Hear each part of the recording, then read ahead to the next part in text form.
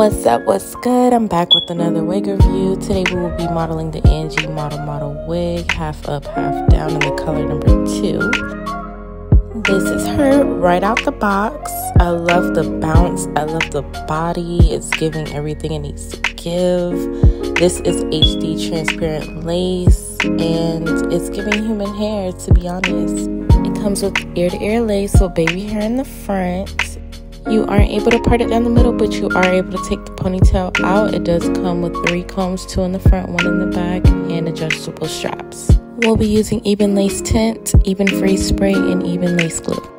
Don't mind my little dookies. Going with that lace tint, trust me, that's all it needs. This is her without me doing anything to it, just plopping it on my head, and she is giving already. Like, just look.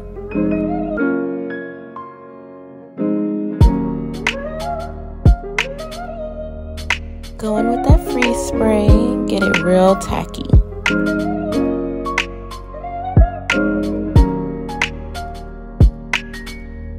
We're adding our lace glue in layers, baby, layers.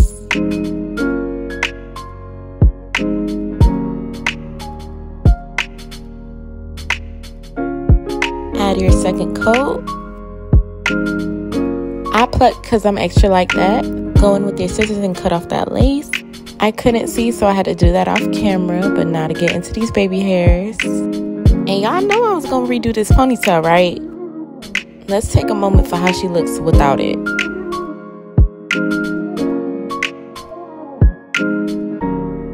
Boom. Look how neat.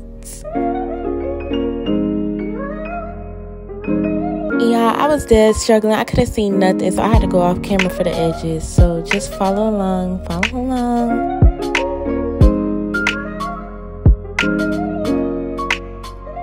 I did add some concealer to the parting, and baby, yes, she came along very nicely, finessed it, and made it look like a human hair wig.